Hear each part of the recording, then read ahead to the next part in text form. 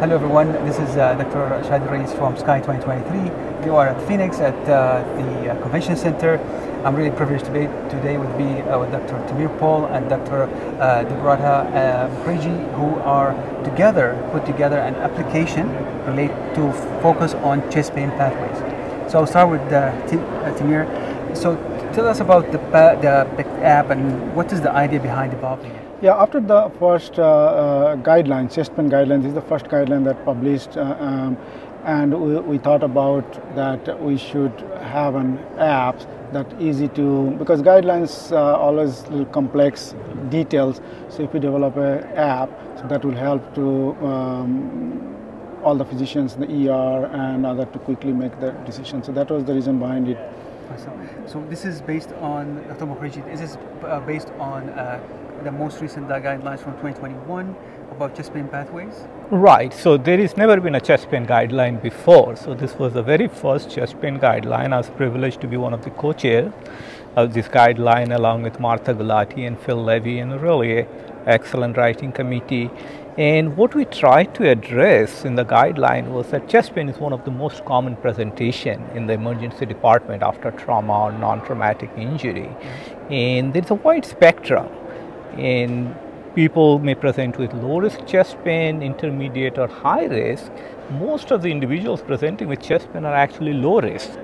And one of the key messages of this application, and Dr. Paul distilled it very well, the guidelines are complex. We tried to distill it. We want to distill it into simple messages. So the messages were low risk patients no need to keep them in the hospital. They do not need urgent testing. Let them go home. Let them follow up with PCP or cardiologist.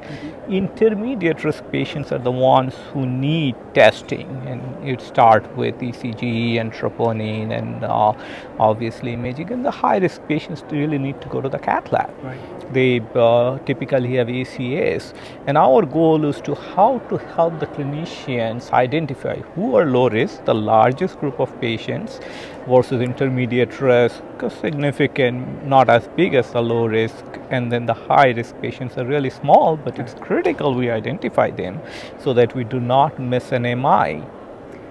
So how about compare this to ER now familiar with Timmy score, Gray score?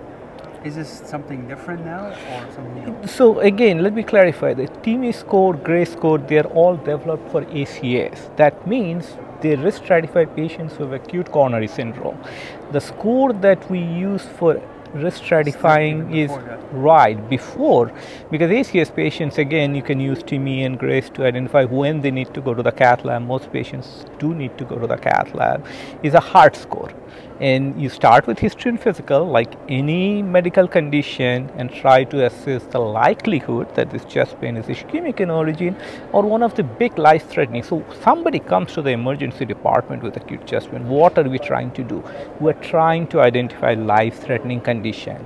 Most common is ACS, myocardial ischemia, but there are other biggies: acute aortic syndrome, acute large pulmonary embolism. There are non-cardiovascular like tension, pneumothorax, that we want to identify. And this particular guideline and what Dr. Paul and I developed this app will help us identify these patients with history physical, do an ECG, do troponins, and we incorporated the high sensitivity troponin into this application. We have values because there are multiple high sensitivity troponin assays with different cutoffs, their gender or sex specific cutoffs, and then the delta changes. So we want to make sure when somebody comes with chest pain, they can click on the SCAI app that we have developed, input, use the algorithm, use their history physical findings, their ECG findings, their troponin findings, and their heart score.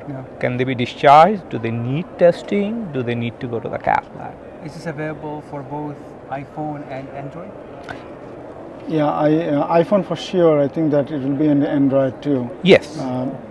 It should be available for both platforms, either on Google Play or on the Apple Store. Okay. So what we're going to do, we're going to, at the description of this video, we're going to put the links for the application for both users, Android and, but this is very helpful. I think what we need to do is to promote this to medicine, hospitalist as well as emergency room. Absolutely. Now we are in a day and age where we have shortage in nurses. We want to get throughput in the hospital so quickly, get the patient out.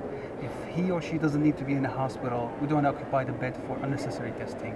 And this will give them a kind of an extra level of comfort. Have you approached hospital system or administrators to kind of use this to help them with their throughput and patient transitions? It's not yet. We are in the developing, almost done. Now we're in the run-in phase. So we want, through this conversation today, we want everybody to test this. Yes. It will be available through the SCAI. So if once everybody is comfortable and then is working completely with this run-in phase, then we will approach. We'll just it will be free for everybody. So we can every hospitals will just release that and promote to use it. This is to improve patient outcomes. You mentioned an important point, health economics. There's shortage of nurses, there's shortage of inpatient hospital beds, there are some places shortage of physicians, and the older, if you will, the recommendations where everybody needs some kind of testing. So be able to let them go home, which is the majority of these patients with chest pain, will certainly help improve outcomes in the individuals who really need to be in the hospital or really need to go to the cath lab. And again, importantly, these low risk patients, they go home, but they need appropriate follow-up, they need appropriate therapies, including preventive, primary prevention, secondary prevention, and Dr. Paul and I have developed another decision tool to help optimally treat these patients with secondary prevention, lipid lowering, antiplatelet therapy, other therapies that may improve outcomes. Well, thank you so much for developing that app. I think it's going to help a lot physician taking good decision and feeling good with no risk entitled to that. We'll put a link for these two apps, the same app with two links for two users, Apple as well as Android, in the description below. Thanks again, Dr. Paul, Dr. Mukherjee, for your hard work, and SCAI for developing this.